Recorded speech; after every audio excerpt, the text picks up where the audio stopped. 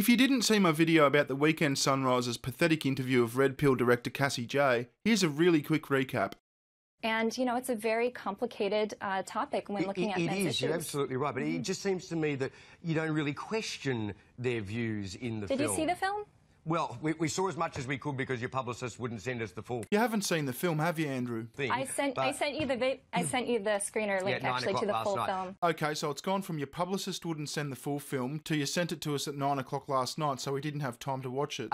So we watched as much as we could, yeah. But you could also buy the film on Google Play, Vimeo, and we Amazon tried to do that, and we couldn't. Be that as it may. Okay, so now you tried to buy it on Google Play, but you couldn't. Let's see. Google Play The Red Pill. Bang.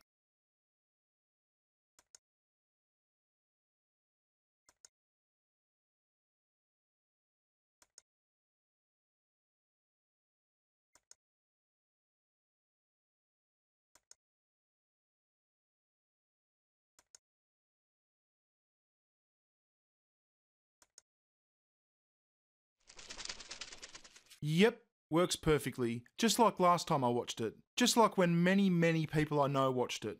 You guys should be ashamed of yourselves. You're incompetent and dishonest, and to top it off, you're incredibly arrogant. To think that you could pick apart this documentary in an interview with the fucking director without having seen it is unbelievable.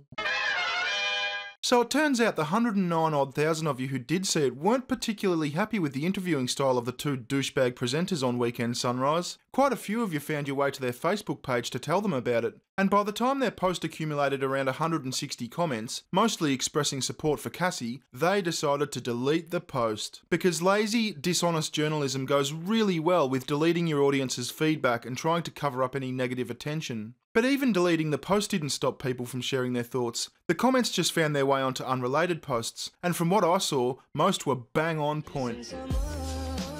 The Australian TV show Sunrise has deleted the interview they did with filmmaker Cassie J from their Facebook page, including the 161 comments below the post which overwhelmingly showed support for Cassie.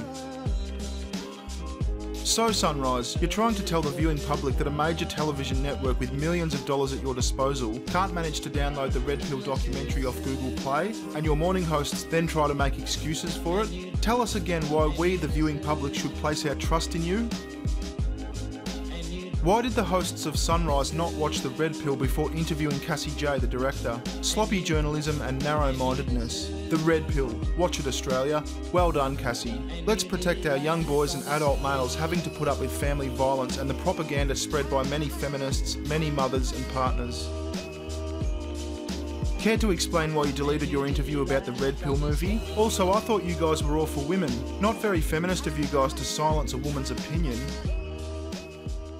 Now remember the pathetic excuses they tried to use for not having watched the documentary? First they said Cassie's publicist wouldn't send them the full movie. We saw as much as we could because your publicist wouldn't send us the full thing. Then they said Cassie sent them the movie at 9 o'clock the night before the interview. I sent you the screener link actually to the full film. Then they said they weren't able to download it from Google Play. But you could also buy the film on Google Play, Vimeo, and Amazon to do that, and we couldn't. Be that as it may. Well, have a fucking go at this. Cassie goes digging through her emails and confirms on Twitter today that the movie was in fact sent to the Sunrise team on the 9th of May by her publicist, then again on the 7th of June by her assistant, then again on the 10th of June by Cassie herself.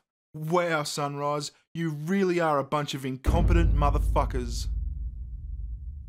Now, I'd like to make it very clear that I am in no way suggesting that you should go to the Sunrise Facebook page and leave a comment. In fact, I request that you don't do that. Having said that, what you do is your business. I'm not your fucking dad. I don't think. Anyway, I'll see you later. Cheerio.